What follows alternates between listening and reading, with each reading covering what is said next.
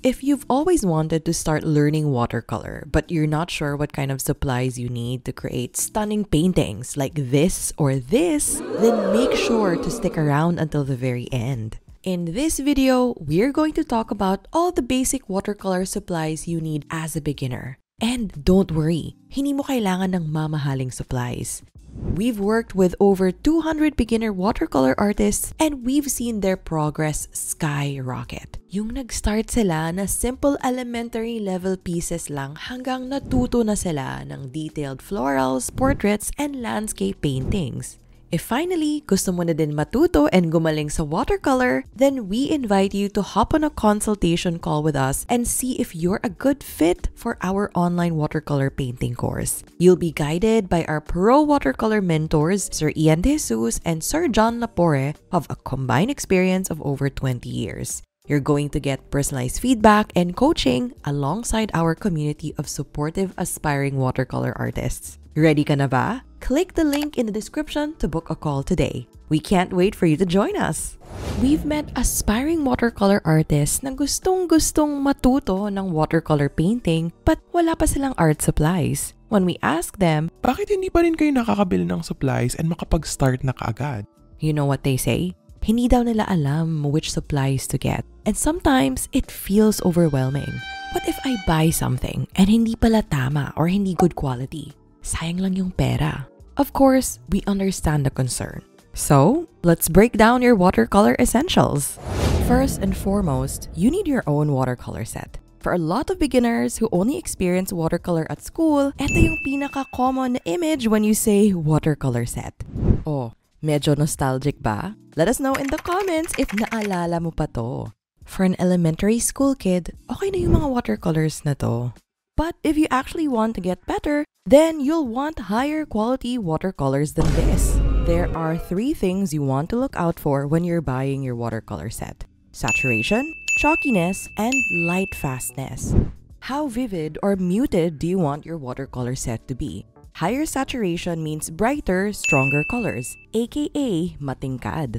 Lower saturation means muted, grayer colors na parang kumukupas. But actually, that's just how the shade is. You might have a preference depending on your own art style. For example, yung pro watercolor mentor namin na si Sir John Lapore, he actually prefers slightly less saturated colors for his portrait paintings. Pag masyado daw matingkad, hindi na realistic tingnan yung skin. After your paint dries, does it look like parang may nagmix ng white paint? And then when you touch it, it feels almost dusty?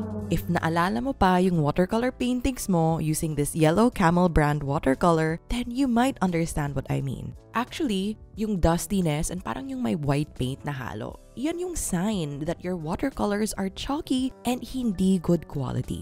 From what we've observed, medyo may chalkiness talaga pag cheaper end na student grade watercolor. We'd actually suggest going on the mid to higher range student grade watercolor sets para hindi chalky.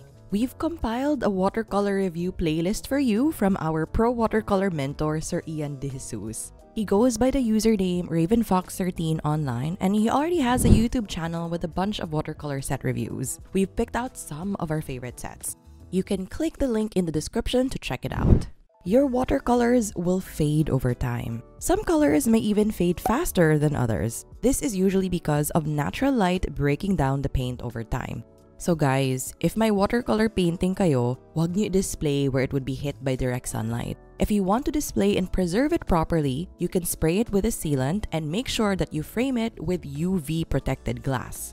Also, if you want to do watercolor commissions in the future, we highly suggest you invest in pro-grade watercolors. Yung student-grade sets, hindi talaga ganun kaganda yung Lightfastness. Baka magulat na lang yung client mo na pumuputi na yung painting niya. You can easily find watercolor paint in 2 formats, pans or tubes. Yung pans, matigas siya, so kailangan ng konting tubig to activate the paint. If you're a total beginner, then we highly recommend getting pans. They're mess-free and come in different colors. Di mo kailangan mag-overthink about color varieties. We recommend tube watercolors for people who have a bit more experience. They're thicker, wetter, and highly concentrated. If you want to use them straight from the tube, you'll need a palette muna para makapag-mix ng colors. Medyo kailangan din ng skill and color theory knowledge so you could actually know how to mix colors properly. And alam ko na some people try to get away with not even trying to learn about mixing at all.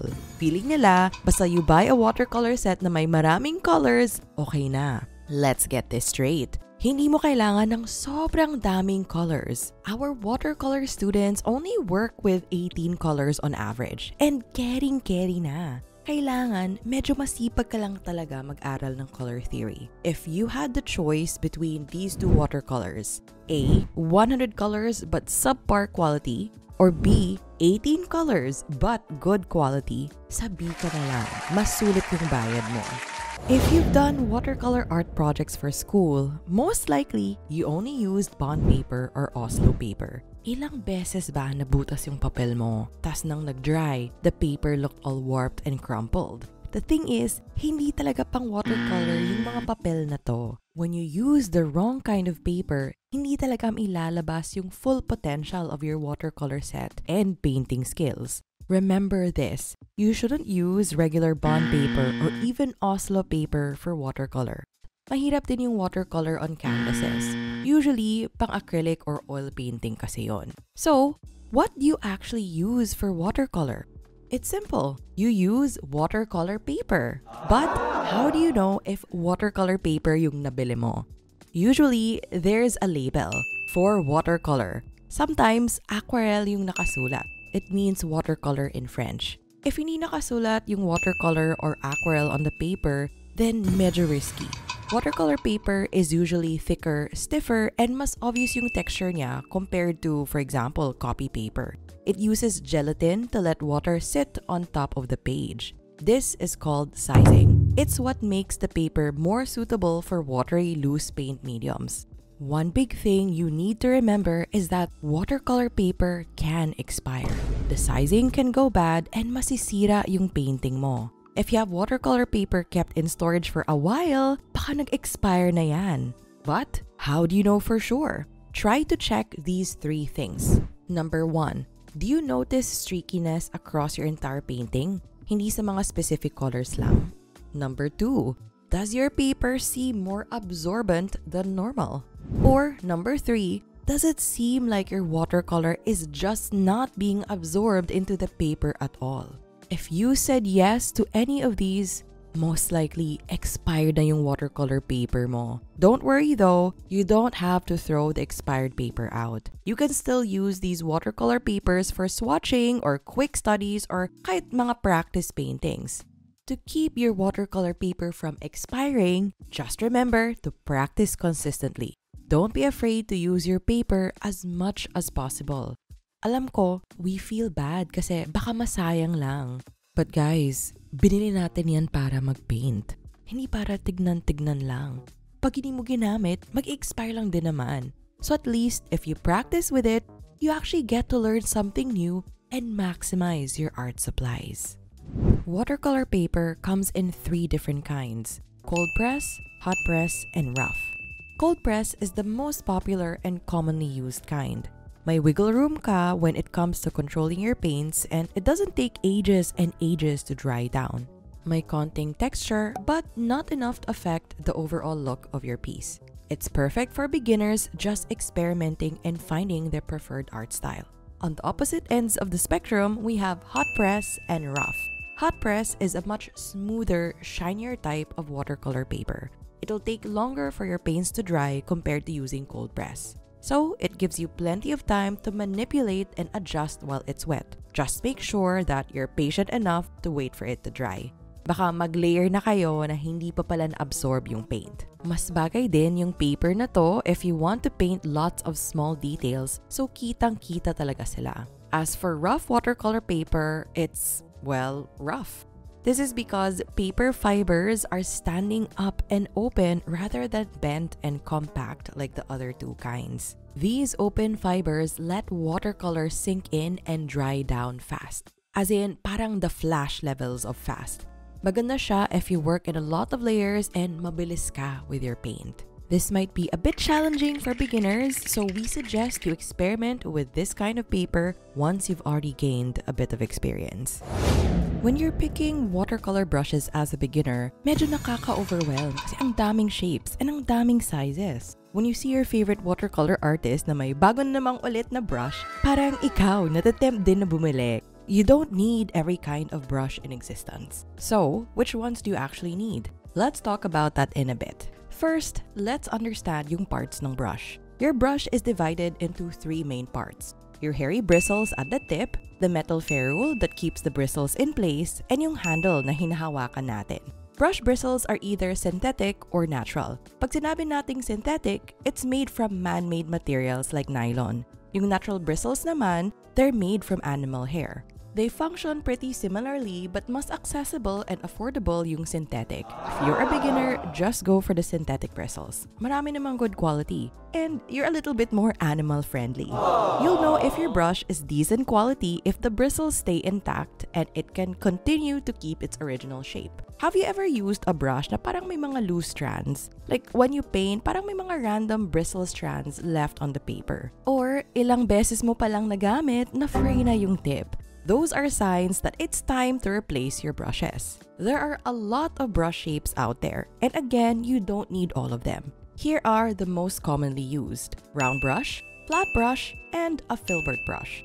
A round brush has barrel-shaped bristles na may pointed tip sa dulo held together by a round ferrule. The round brush is very versatile. Pwede siyang gamitin to paint details kasi pointy yung tip, and then when you press down, you can also get thicker strokes. If you like painting portraits, then we recommend using a round brush.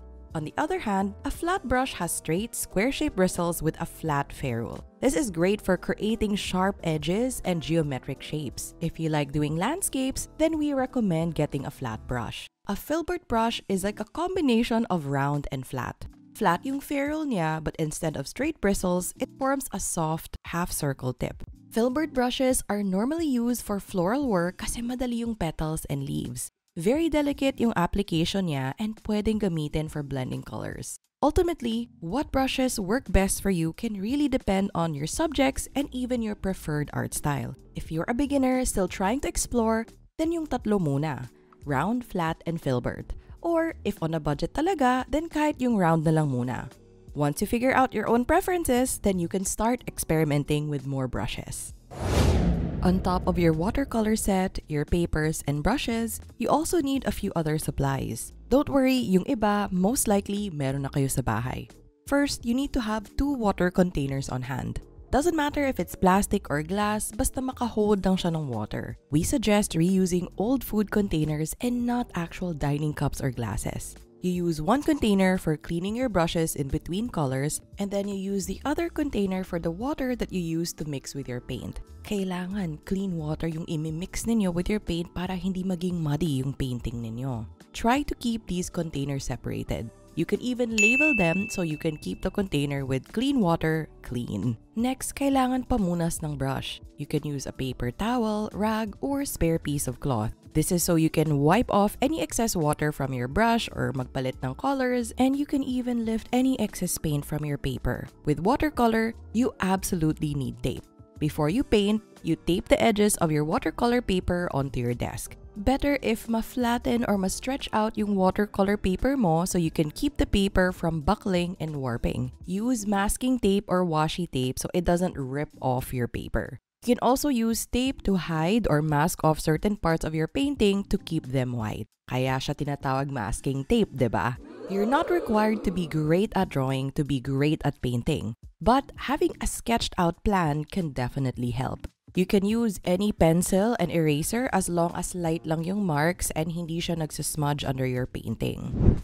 If you want to make sure you get quality watercolor supplies, feel free to shop online at Artillery Philippines. They have beginner-friendly watercolor sets, papers, and brushes. Visit their Shopee, Lazada, or TikTok stores today. We'll put the links in the description. If you want to take your art journey further and learn watercolor basics, learn how to paint stunning portraits and landscapes, then we invite you to join our online watercolor painting course. Kahit no experience, okay lang. This is your chance to finally develop your artistic potential and find a creative outlet to de-stress and express your emotions. We'll teach you everything you need to know. You'll get personalized feedback from pro watercolor experts with decades of experience. Plus, you'll be with a supportive community of fellow aspiring artists who are in this journey with you. The link to sign up is in the description. In the meantime, you can learn more about the top 3 misconceptions that's holding you back from starting your watercolor journey.